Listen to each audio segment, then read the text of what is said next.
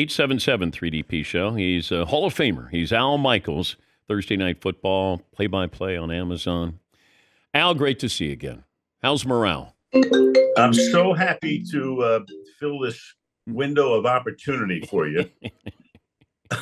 As always, it's so funny. You mentioned Bob Uecker, and I know when you promoted the fact I was going to be on the show, you called me Albino. But that was the name Dennis Miller gave to me. I much prefer Alfalfa, which is the name Bob Uecker gave to me in 1982 and was stolen by Howard Cosell. God, you go back to Uecker and the Miller Lite commercials and how when he was on with Johnny Carson, and like he was killing it when he was on with Carson.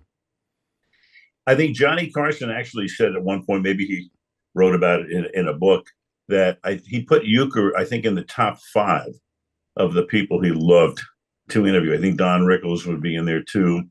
I mean, Don Rickles is clearly the funniest man I have ever met. And Bob Uecker, I mean, he's right in that pantheon. I mean, Uecker would come, I think I've told you this story before, but I was doing a game with Uecker and Cosell in the early 80s. And, Howard wanted a bunt in a situation where you'd never bunt. And Uecker's trying to talk him off of it, but, very softly and kindly. And now Howard's going to play with him again. And he says, all right, Uecker, you don't have to be so truculent. You do know what truculent means, don't you? And without hesitation, Uecker says, Howard, of course. If you had a truck and I borrowed it, it would be a truculent. And I mean, not only was Uecker funny, but Uecker was quick. He was, somebody would say something and a second later, bango. I love that he said, catching a knuckleball's easy. You just wait till it stops rolling. Right.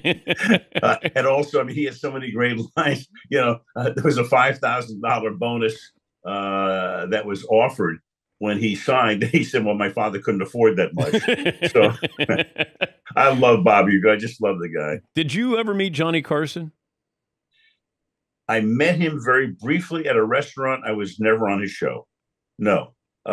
Would have loved it at that point, but I know that our good buddy Bob Costas, one of his the things that he wanted to do before his career was over, to get on the Carson show, and I think he did that last week. But no, I just met him once in a restaurant. End of story. All right, let me set up the premise because we thought of you, the most greatest player in sports history.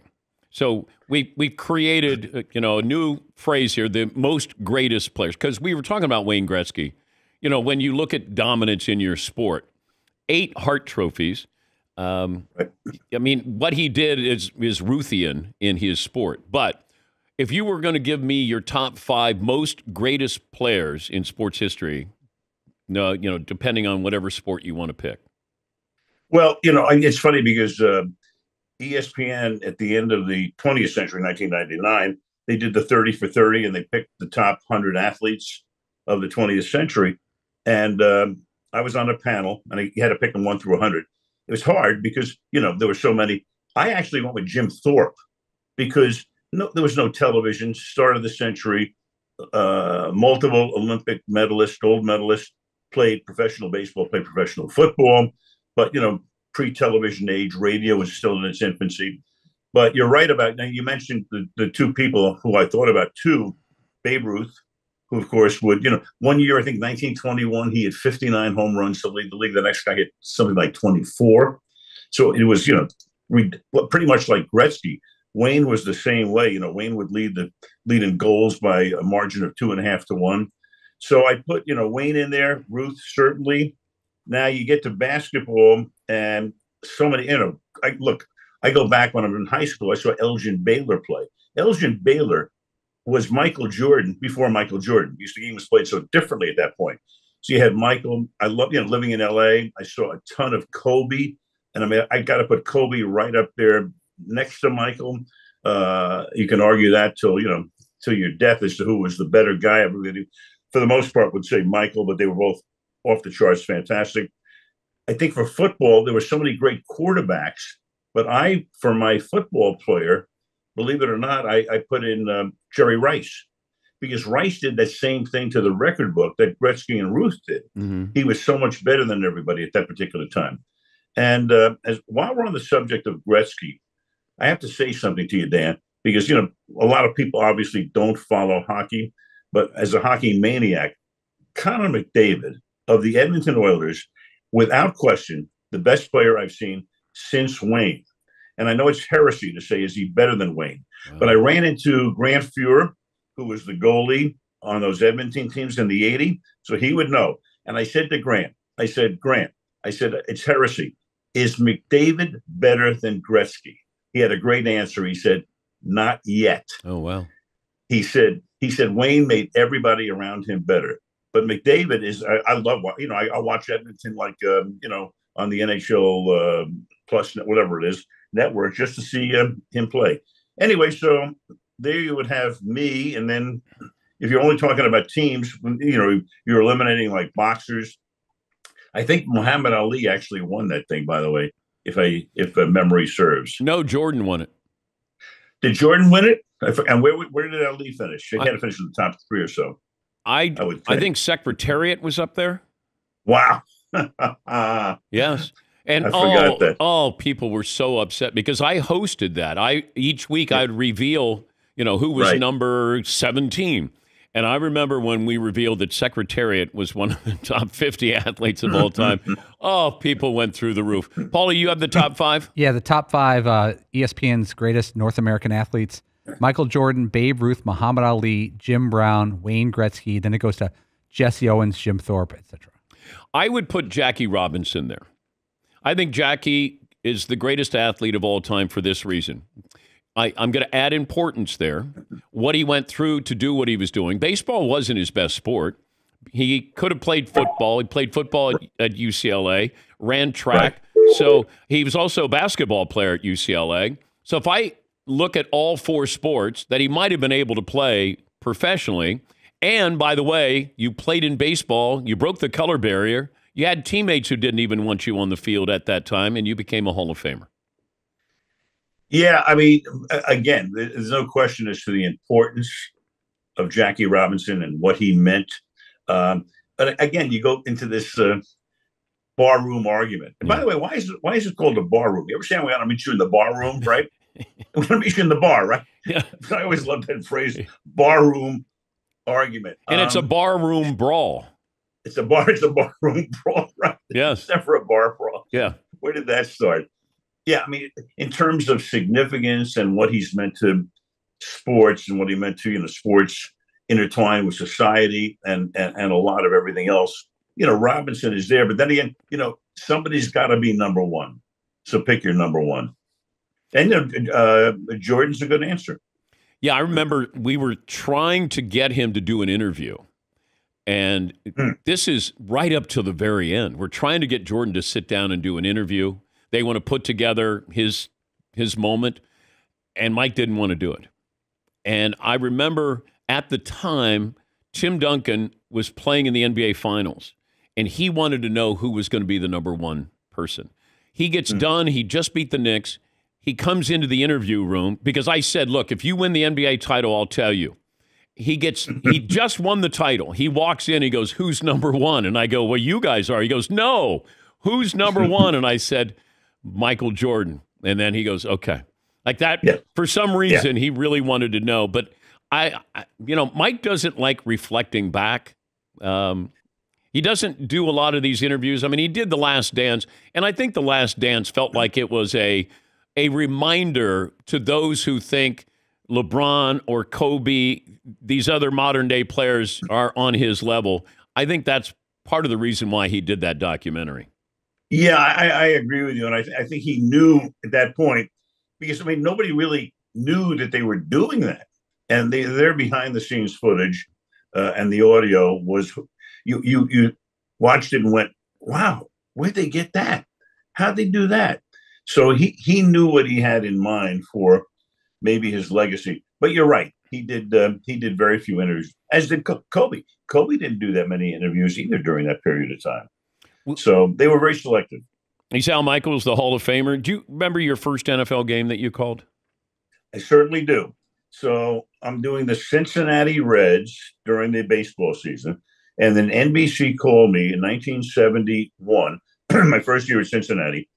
and said, "Can you do a regional NFL game on October 3rd, 1971? We want you to go to Minnesota and do Buffalo against Minnesota." And in those years, the home team was blacked out, so it wasn't even shown in Minneapolis. It only went to Buffalo. It's during the baseball playoffs, which was why I got the job, because Kurt Gowdy and Jim Simpson were doing the playoffs that year. So Jay Randolph moved to number one, and I came in to do the last game. So not only does it only go to Buffalo, it doesn't even go to the regular NBC station. It goes to a UHF station in Buffalo. So Minnesota wins the game 19-0. Bud Grant was the coach. And in that game, O.J. Simpson was the running back, and Al Cowlings was the defensive lineman in that game. You can look it up. Yeah. So that's how I broke in. And then 2 weeks later, I did the Buffalo at the Jets at Shea Stadium, same kind of thing. New York is blacked out. It's during the baseball postseason. So I go all the way back to 1971 doing my first NFL game. Toughest sport, or how about the easiest sport to do play-by-play in? The easiest? Well, I built my career around baseball, so it was so comfortable. And it's a different sport to do, obviously. You have some time. It's more relaxing and all. So, I mean, baseball was easy for me. And then a ton of football. I've done 900 NFL games now and probably a couple hundred college games. So, I get how to do football. Hockey is the hardest. Without question, hockey on radio is the hardest, because if you're in your car, you can picture a baseball game. This team's at bat, this team's in the field. In football, this team has the ball, this team is on defense. In basketball, even though there are a lot of turnovers, who has the ball. In hockey, the change of possession is so quick and so rapid. And people, you don't get to see, like, if you're a fan of the Rangers, but they're playing Winnipeg, you know who your guys are. You have no idea who the other guys are. So I think, guys who do hockey on radio very well have a great deal of respect for me, because I think it's the toughest. How's your eyesight? My eyesight is pretty good. I wear a daily contact lens in my right eye. But you have to have good eyesight to do play-by-play, don't you? You do. Oh, for sure. But again, these days, the coverage is so great that I think very often you're calling the game off the monitor, because you can see the game a lot better off the monitor than you can if you're sitting, high up. I mean, some of the broadcast vantage points are great, like Kansas City, even New York. You're kind of like right over the field and you feel like you're right there. And then you get to other places where you're like on the top of the upper deck. I remember Candlestick Park when the 49ers played there. The football broadcast booth was so high. I once said I couldn't resist myself. I said, you're actually looking down on the blimp. I mean, it was ridiculous. So you had to call the game off the monitor in those years. I try to do it both ways. I try to, watch how they're lined up with my naked eye, see how the play begins. Then you go to the monitor, because you're going to see it a lot better off the monitor. Yeah, I always admired what Doc Emmerich did to tremendous, but to do it on TV where it's so fast paced, but you don't have to describe all the action, because you want to be fair to the audience that you don't say everything that you see.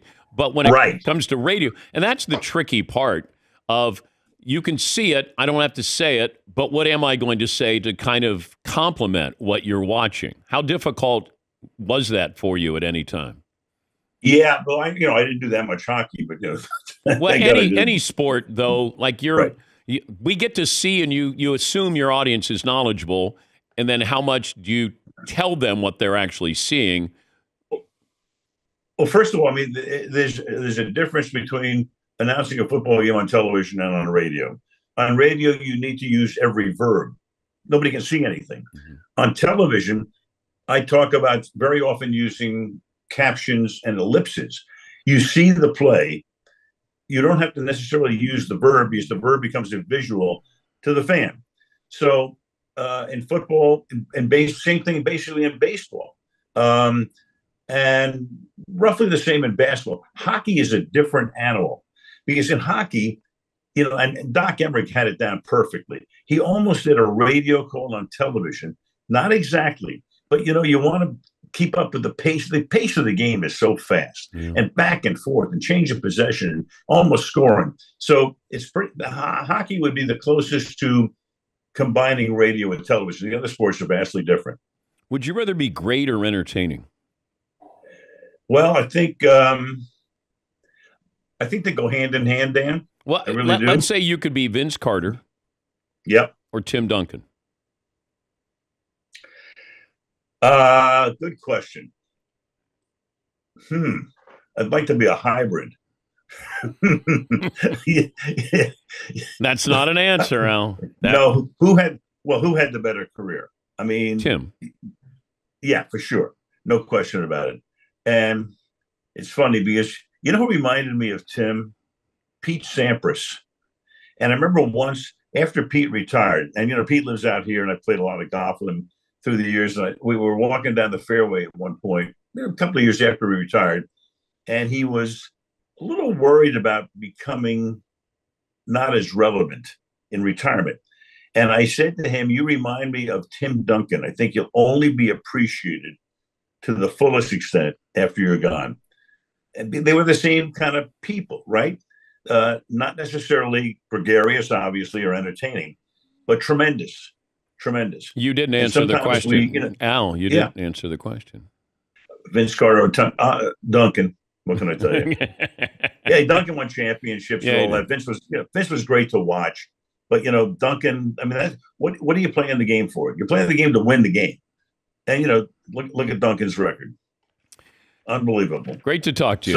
So, hopefully we didn't, slow down your golf game today. Listen, I have to tell you one thing. The last golf tip you gave me. Johnny Miller. So it worked for about 3 holes. But Dan, the problem right now is when I try to put that in my head, what I do is I go, Johnny Miller. Johnny Miller. Slow down your swing. No. Yes. Johnny Miller. I know. It's like. Thank you, Al. All right. Great to talk to you, buddy. Dan, I'll be good, Penn. That's Al Michaels, the great Al Michaels. Take a break. Last call for phone calls, what we learned. Also, Rhyme Time with Todd. We'll squeeze that in. Back after this.